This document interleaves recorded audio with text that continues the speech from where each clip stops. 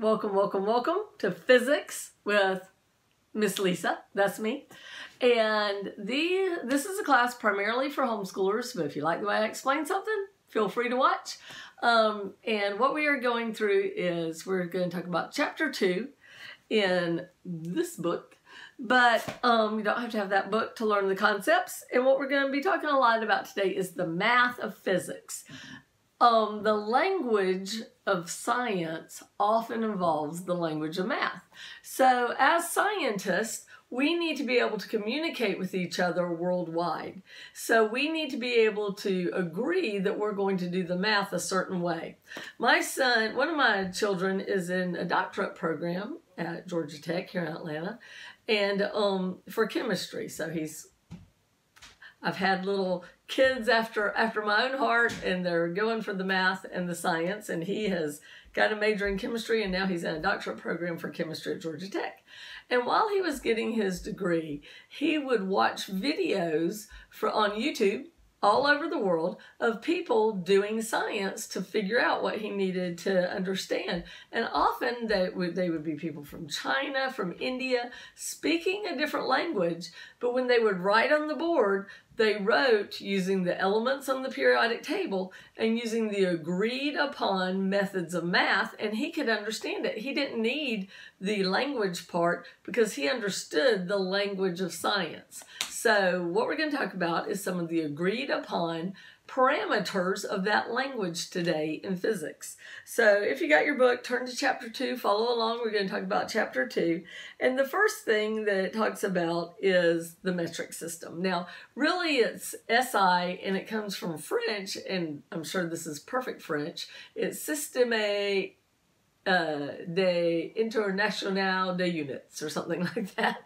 But in English, we would say International System of Units. But they say the system before the international. It's like System International of Units, so it's SI. Now, we tend to think of this as the metric system because the metric system and SI almost overlap perfectly. There's just a little bit of things that are a little bit different. So, but that's what we use in science.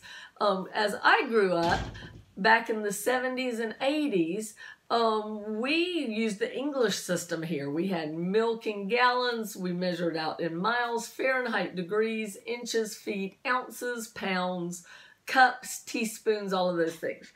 And then they came along and they decided they were going to switch us to the metric system that would be like the rest of the world.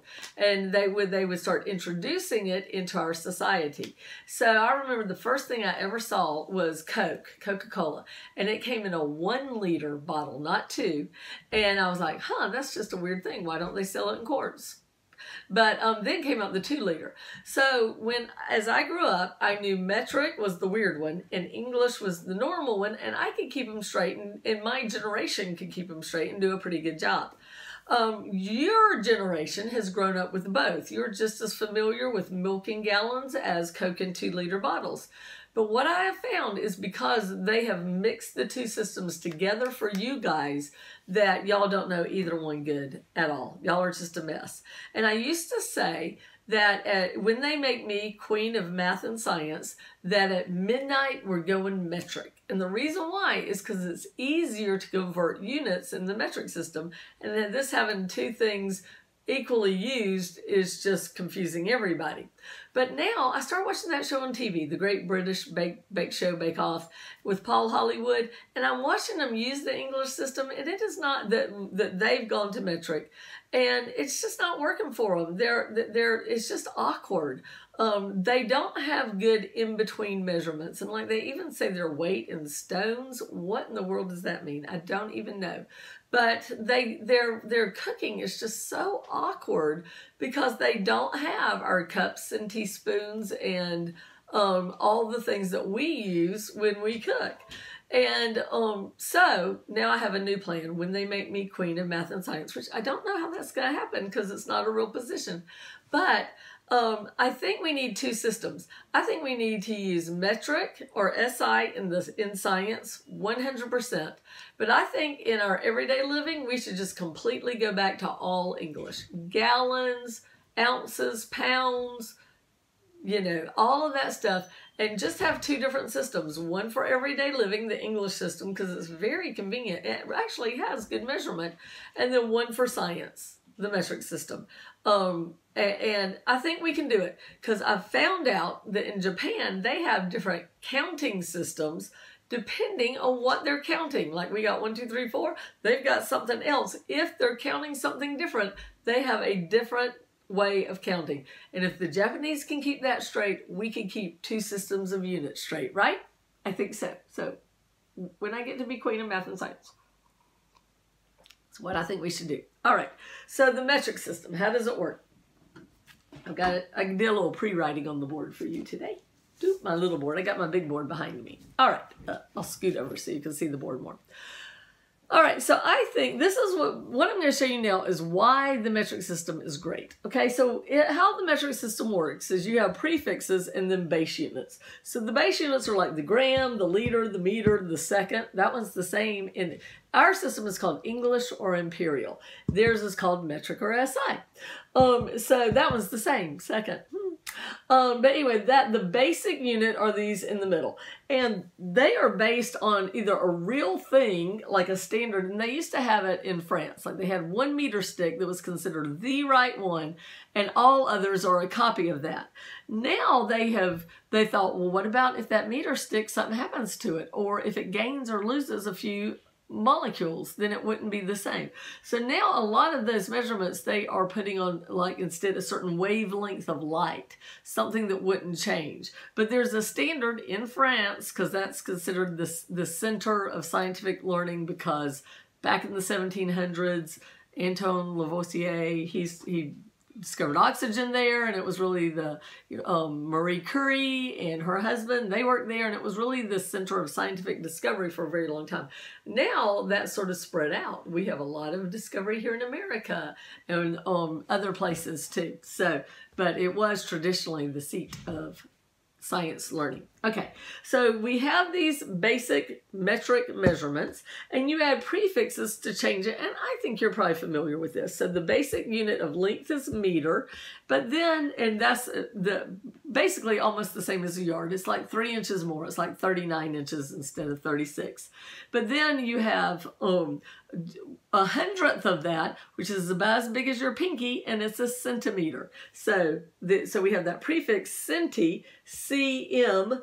cm is a centimeter, or mm is millimeter, and that's about as close as you can get your fingers together without them touching. Okay, so we add, and then like kilo means 1,000, that's 1,000 meters, and that's what they measure instead of miles. It's less than a mile. So like I run a 5K at least a couple of times a week, and it sounds very impressive, but it's only 3 miles. So it sounds more impressive to say I ran a 5K instead of I ran 3 miles. But it's slightly over 3 miles, and I actually do it the whole 5K because road races around here are 5K, 10K, stuff like that. So I sort of want to know my time as it would compare to other racers, because I ran cross country in high school and I owned 3rd place. It was mine, but never could get 1st or 2nd. But as I'm getting older, then, people quit running. They get bad knees or whatever, and they quit running. So I'm kind of getting better for my age division. And if I just hang in there long enough, I might even win in my age division. There's a race around here that they have at Halloween, and it's at night, and people wear the little glowy stuff, and you get a glow-in-the-dark t-shirt. And I looked up the statistics, and I could win that one. And I know I could get 2nd, but if not, 3rd place, that one's always mine. Okay, so back on track. So kilometers are less than a mile, but that's what would be on. Okay, so we've got this. And so how it works is, and this is the beauty of the metric system. Now, how I remember this little thing is this little mnemonic device, and it's King Henry's daughter bakes delicious chocolate muffins. So say it again. King Henry's daughter, imagine King Henry, imagine his daughter. You can do the Frog Prince. Okay, so remember the king for the Mardi Gras and frog and the Princess and the Frog. Remember his daughter, the blonde one who really wanted to marry, who really wanted to be a princess. Okay, she bakes delicious chocolate muffins. So imagine the muffins. My muffins I'm imagining are chocolate. A chocolate muffin with chocolate chips, and let's put some butter on it. I could eat it right now. Okay, so you got the thing in your head. Then how you change from one unit to another is very easy, and I call it frog hopping. So now we're thinking about the frog and Princess and the Frog. I just love that Disney movie. I think it is my favorite princess movie. For a long time it was Sleeping Beauty, but now I think it's Princess and the Frog. It's just wonderful everywhere. Okay, so here's my frog prince. There he is. And to change from one unit to another, I just have to see how many frog hops it is and in what direction. So I'm starting here with decameter. See how it's a big D? Little d is deci. Deci, centi, milli, all the things that end in E go together. So kilo, hecto, deca, these go over here together. So I'm going from deca to milli. So how many frog hops is it? Well, my frog's starting here at deca, and he goes 1, 2, 3, 4 frog hops to where he's landing here at milli. So I take my decimal point. I've got 42 and the decimal point's right here. And I go 4 frog hops in the same direction. 1, 2, 3, 4. And I augment zeros. That's fancy math talk for I draw some zeros where there aren't any to get the number. And it's 420,000 millimeters. Now, so as long as it's in this kilo, hecto, deca, basic, deci, centi, milli, you can just frog hop, and it's so easy. It's like no math needed, just frog hops. And then you think about how you want to watch the movie and how you want to sing the song, when I'm human and I'm gonna be. All right, and it's all great and fun. Okay, so that is why it's so terrific. Now, in your book, it talks about let's talk about this. So gram is the basic unit of mass. Kilogram is about 2.2 pounds. Liter, you know about liters. You buy Coca-Cola or root beer or whatever you buy in liter bottles. You buy it in 2 liters. The 1 liter is the standard of volume. The meter, length, second time, and there's more of them in your book. You can look at it, okay?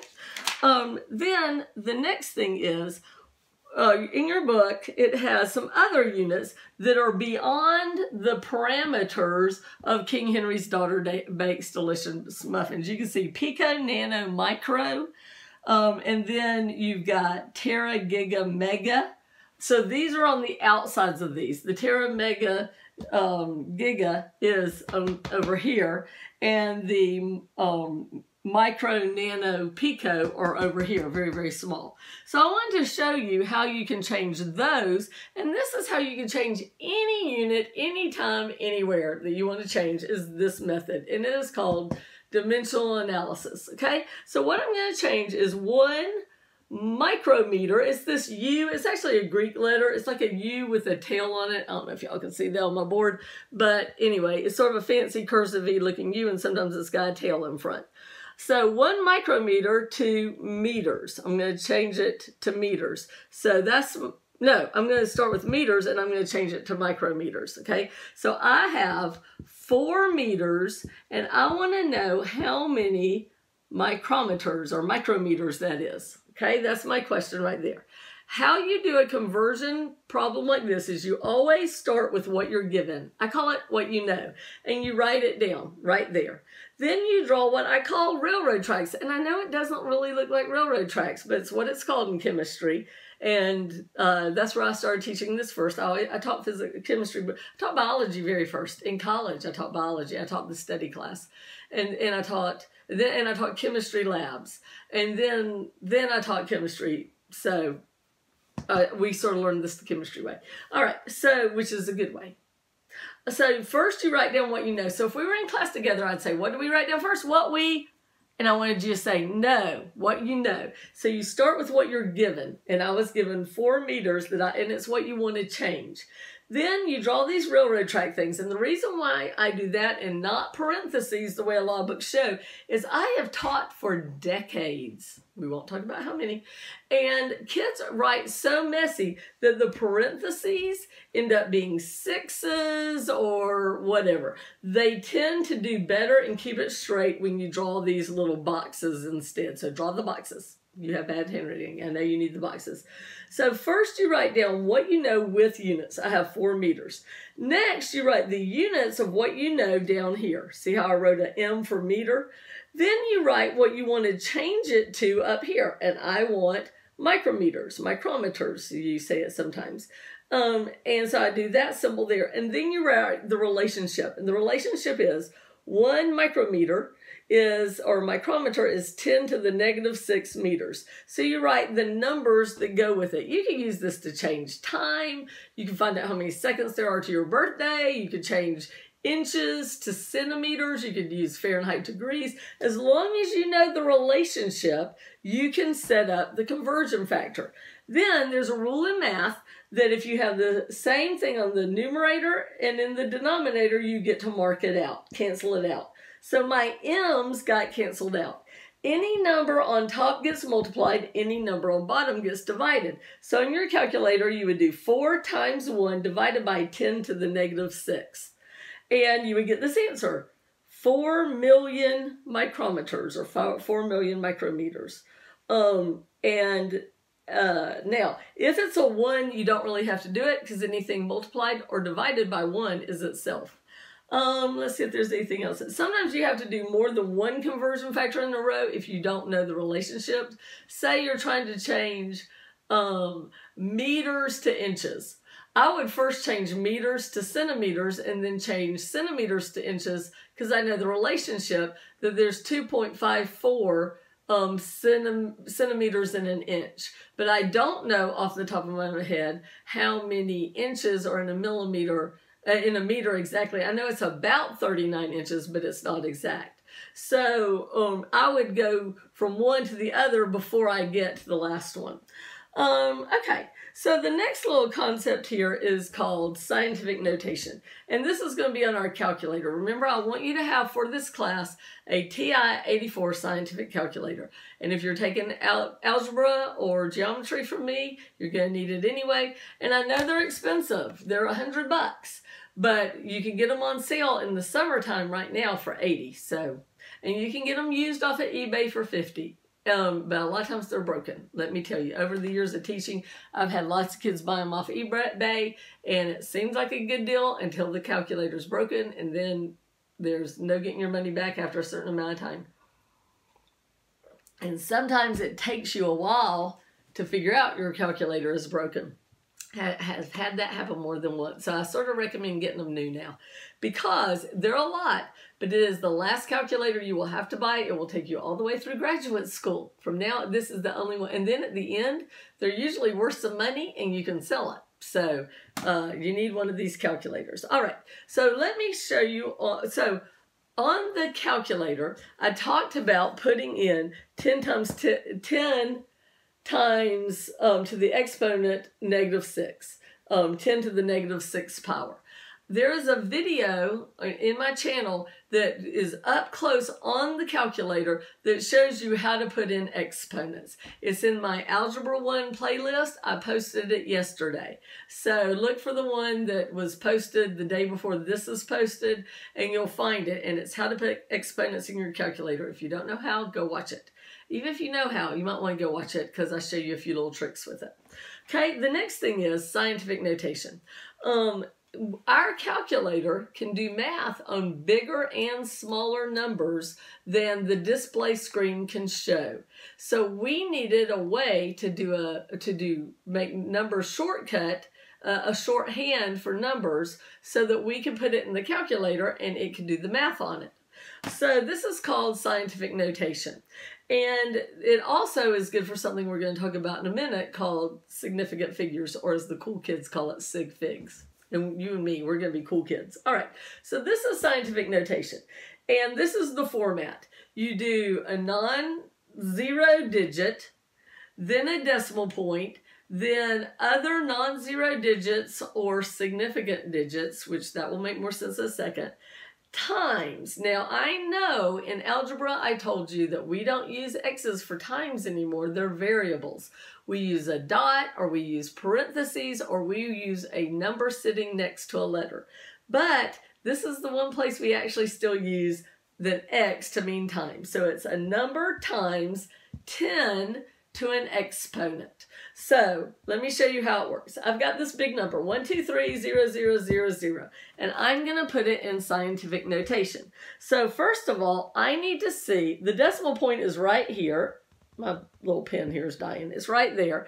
And we're going to see how many times our frog prince is going to hop till he gets, because the decimal is the frog prince, how many times he's going to hop until he's in his proper position right behind the 1. This first non-zero digit. So let's count. 1, 2, 3, 4, 5, 6. He hopped 6 times. So this number written in scientific notation is 1.23 times 10 to the 6th power. Now, how do you put that in your calculator? You, on your TI-84, there is this button right there that's a comma that my finger is on. Behind the button, it is painted capital E, capital E. That stands for exponential notation, scientific notation. So how I put this in my calculator, I'm going to turn it on, I would put in this first part, 1.23. Let me clear everything out so you can see exactly what I'm doing. 1.23. See, that's on my calculator, 1.23. Try to get where there's not a glare. Ooh, kind of there. All right, and then I do second, comma, and that puts an E there. That E means times 10. So I put 1.23 EE, which means times 10, and now I put to the 6th power, and I just put in 6. I don't do up, I just put in 6. And that's my calculator will recognize it as that number. Now, this number I can put in my calculator, but bigger ones than that, I might not be able to. If I hit enter, it takes it back out. Let's see if I can get where it's not a good glare. It takes it back out of scientific notation. Some calculators will put them in and out. The old TI-25, it would put it in and out. It'd do your test for you. But the new ones, it'll take it out sometimes, but it won't put it in. Before you would put it in this way and then do EE equals and it would do it for you. All right, so let's do this. Let's change this number. What if it's very, very small? Then we count how many frog hops till its proper position, which is after the 1. 1, 2, 3, 4, 5, 6. It was 6 again. Sorry, I didn't do a very good job picking my example. So it's 1.23 times 10 to the negative 6. If it's negative, the number is very, very small, way smaller than 1. If it's positive, the number is if the exponent is negative, the number is very, very small, smaller than 1. If the exponent is positive, then it's very, very big, way bigger than 1. And I think it's better for kids to remember it that way than trying to remember that if it's this, you go to the left, if it's that, you go to the right, because they end up getting it mixed up. Just understand what you're doing. If it's a negative exponent, it is a number that's way smaller than 1. If it's a positive exponent, it's way bigger. All right, so we've talked about significant figures. Oh, the other thing is, no, I'm not there yet. Never mind. All right, so in your book, it has you do math with scientific notation for the example problems and changing between units and stuff. If it's, I want you to practice example problem 1 on page 17. Make sure you understand how they did the conversion. It is one they could have done frog hopping, but they did it like dimensional analysis. Make sure you can do it both ways. The next thing is they give you a bunch of problems to do with scientific notation, and they teach you how to do it without a calculator. I don't care if you can do it without a calculator. I want you to be able to do it with your calculator. So I want you to practice all those problems using your calculator and make sure you know how to put it in and get the right answer. Okay? The next idea is this idea that is accuracy and precision. And they tell you the idea of parallax. And what parallax is that if you're looking at something from a different position, then different positions can give you a different look at what is really going on. So if you've ever been sitting on a bus and the bus beside you starts going forward, but suddenly you feel like you're going back, that's sort of an effect of parallax, because you thought you were moving when you were still really the other bus was moving. Another one is, say you are sitting in a car that's moving, but you can't see outside, you look down at your book, it appears that your book is still. But if you were standing outside of the car and looking, then you can see that that book is moving along with the car. So parallax is a shift in the position of an object when it is viewed from various angles. Gas gauges are like that. You'll be sitting there and in the passenger seat, and you look over because your kid's driving, and you go, Eli, do we need gas? It looks like we need gas. And he looks down and says, no, Mom, we got a quarter tank. We're fine. We will get gas on the way back. So depending on where you're sitting, things can look different. One of these, if normally you would take chemistry before physics. And in chemistry, you'll remember that when you look at a graduated cylinder, you always bring it up to your eye to read it, because if you leave it sitting down and you're up above, you won't read it correctly. You have to read it at eye level from the bottom of the meniscus, if you remember that. All right, and then the next idea is the idea of accuracy and precision.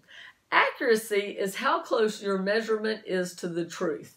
So we want accurate measurements in science.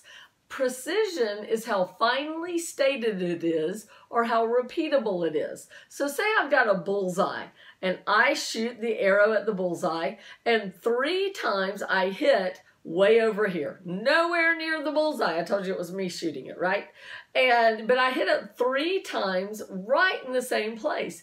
That would be very precise, but not accurate. Another one would be if I had a broken balance, and it says that this thing I'm weighing, that I'm getting the mass off, it tells me to 4 decimal places. It would be very precise, but it's broken and it is not accurate. So what we strive for in science is both accuracy and precision. And of the two, it's more important to be accurate than precise, but we want precision too.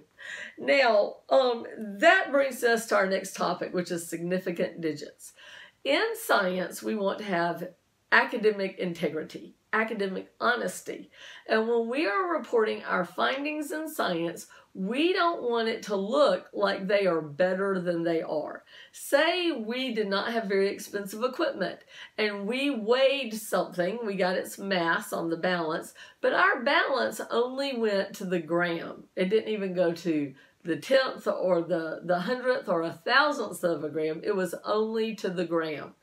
And we were getting its density. Density, I wrote it up here somewhere. Did I erase it? No, I wrote it on here. I was like, where'd it go? Here we go. Density is mass over volume, right there. And so say I got my mass just to the gram, and then I divided it by the volume right here, and I put it in my calculator, mass divided by volume, and it came out with lots and lots of decimal points.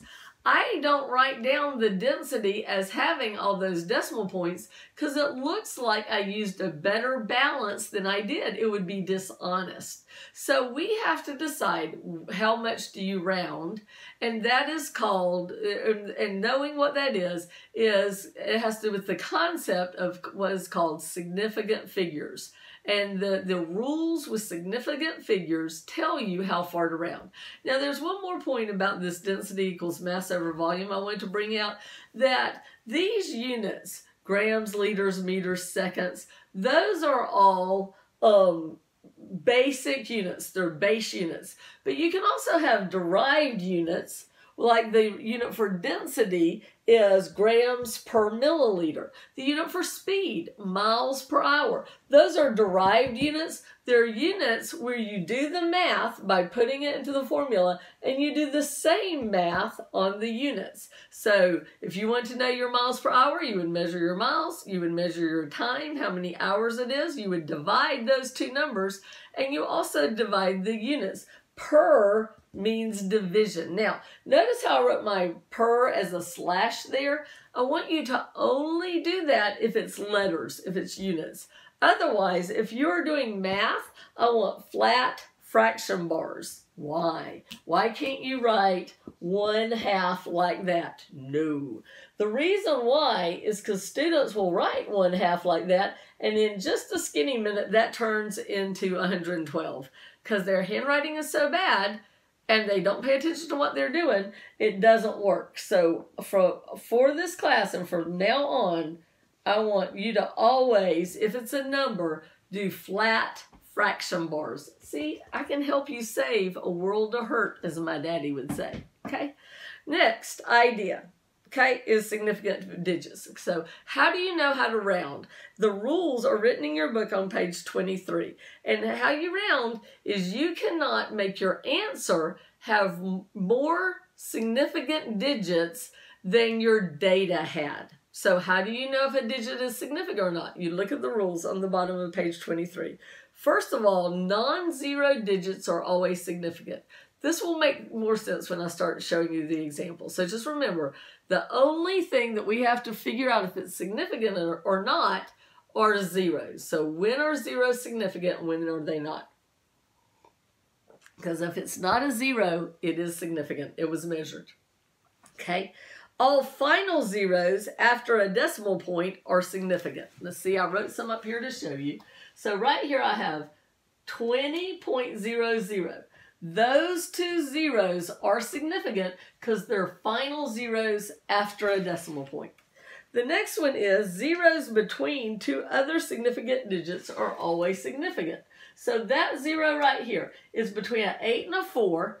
Non-zero digits are always significant. Because it's in between, it is significant. Rule number 4, I think I said that one wrong. Zeros used solely for spacing the decimal point are not significant. So these zeros right here at the beginning, they are considered to be placeholders and they're not significant. So let's go through. So this number has 4 significant figures. The 0 is significant because it's between two non-zero numbers. This one has 3 significant figures because none of them are zeros, so they all count. This one, the zeros are in the beginning, so they don't count, only has 2 significant figures. This one, the zeros at the end count because they're after a decimal, so this 0 is between a significant figure 2 and that 0 which is significant, and zeros in the middle of significant figures are significant, so that one is 4. Okay, this one, these in the front don't count. Zeros in the front don't count after a decimal point. 3 counts because it's not 0. That 0 counts because it's in between non-zero numbers, so this is 4. If it had another 0 here, it would be 5 because zeros at the end after a decimal count. This one has 2. One reason why we put things in scientific notation is to show what is significant and what's not. If we took this number out of scientific notation, it would be, there's 1 frog hop, it would be 4 6 and 4 zeros. How do we know if those zeros are significant or not? If there's a decimal point at the end, they're significant. But say, what if 2 of them were measured and 2 were not? Then we can put it in scientific notation, 4.600 times 10 to the 5th, and you would know that those 2 zeros were not measured. Okay? This one has 3 significant figures, and that one has 2. So by using scientific notation, we can show whether or not the numbers were measured or not, and we can be more honest with our science. We want to be honest scientists.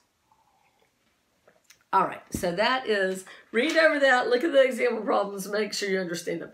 Now, there are answers in the back of your book to the in-text questions. So those are the ones I'm going to give you for homework. I want you to do the problem, then check your answer in the back of the book. Do the problem, check your answer in the back of the book. It's just like in algebra. I only assign the odd ones because they have the answer in the back of the book. And the point of doing homework is to learn. Homework is not a test. The test is to show what you know. Now, what if you just turn to the back of the book and write down all the answers? Could you do that? Sure. Are you learning? No. Are you going to fail the test? You bet. So the reason why we do homework is to learn, and you need to get this in your head right now. When you go to college, you need to do those problems where the answers are in the back of the book and check it and make sure. Don't do a whole page of math wrong. Do a problem, check it. Do a problem, check it.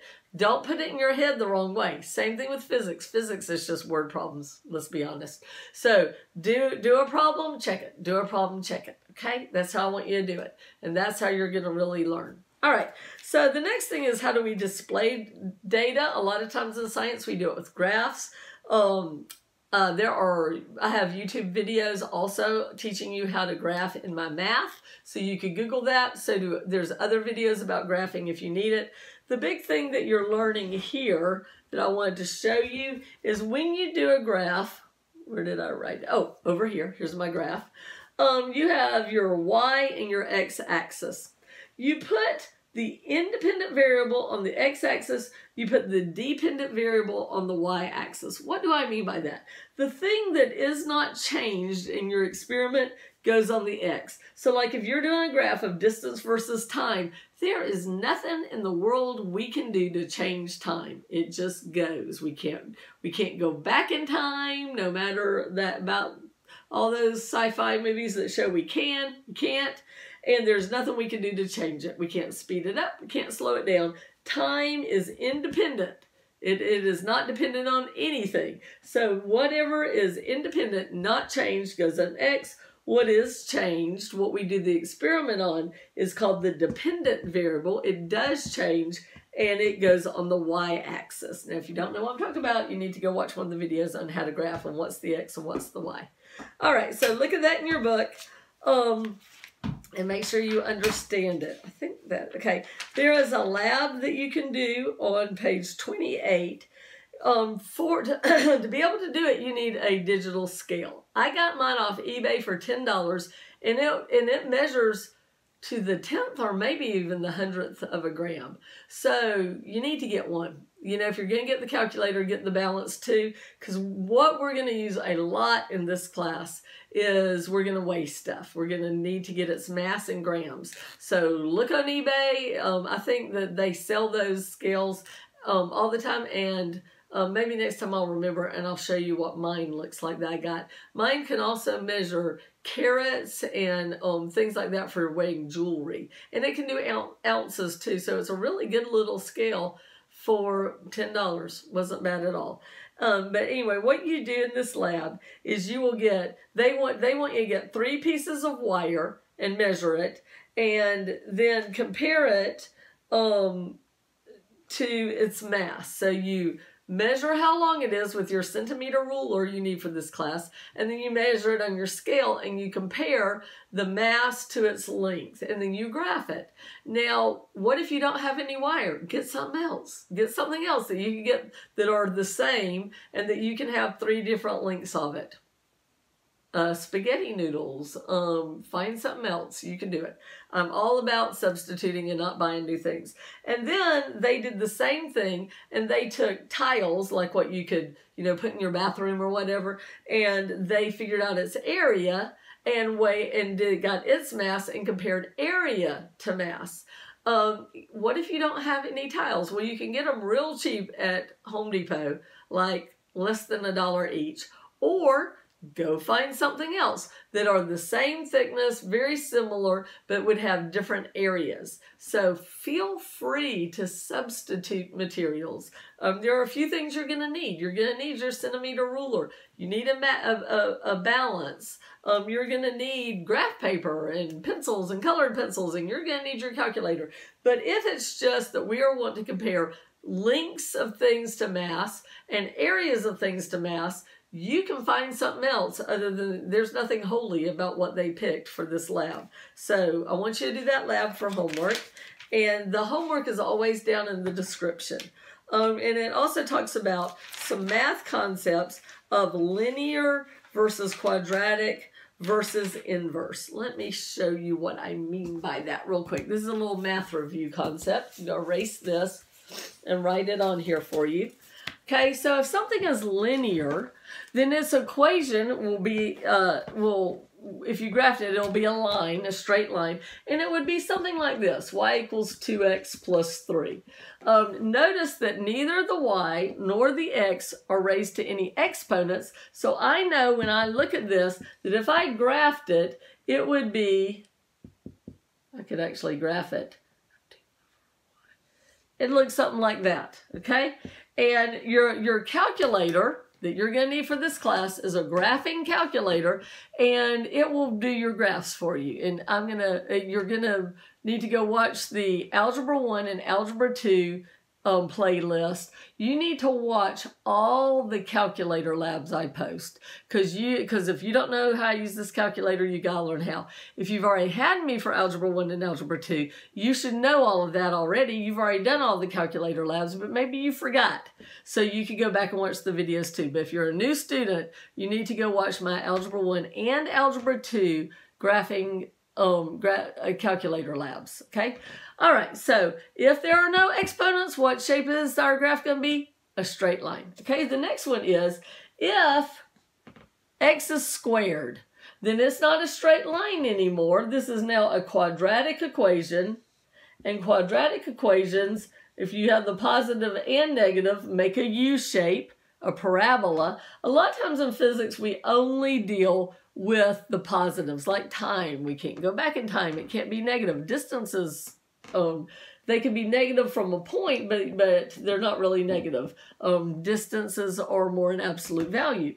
So, because like I say it's 2 miles from my house to the library, and it's 2 miles from the library to my house, I don't say it's negative 2 miles from the library to my house.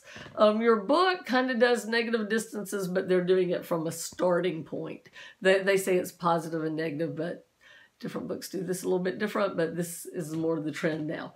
Okay, so if it's squared, you get that parabolic shape.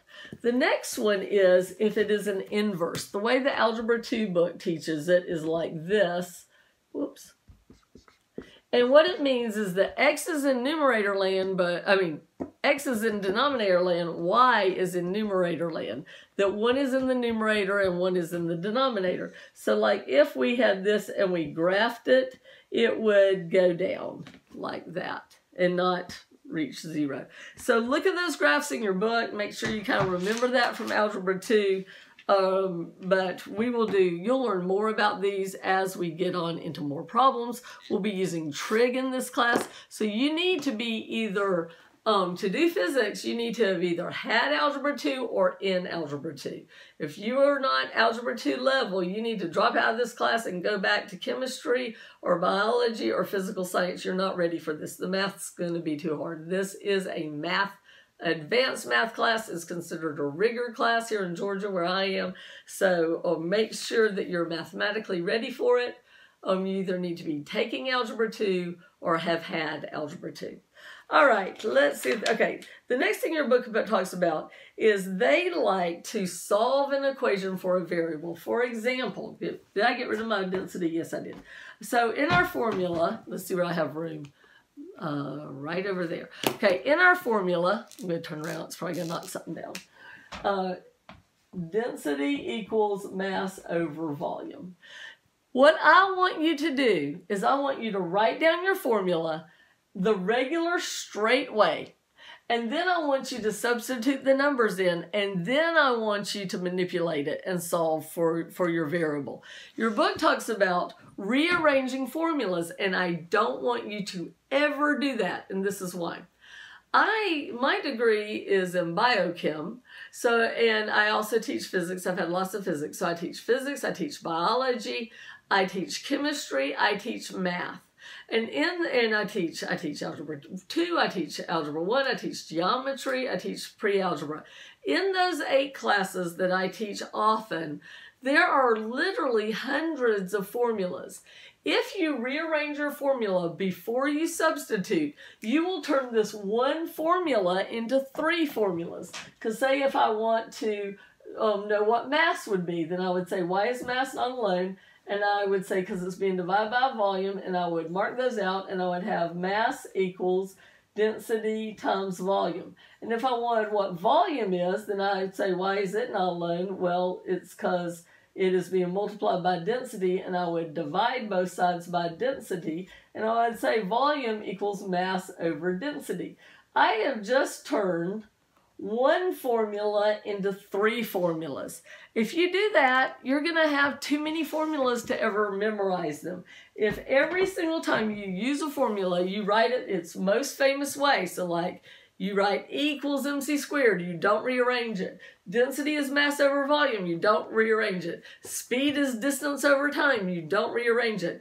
Then by the time you're old like me, as a scientist, you will memorize your formulas, and it's so convenient to have your formulas memorized. So no matter what Algebra 2 book or Algebra 1 book or physics book tells you to rearrange it first, don't do it.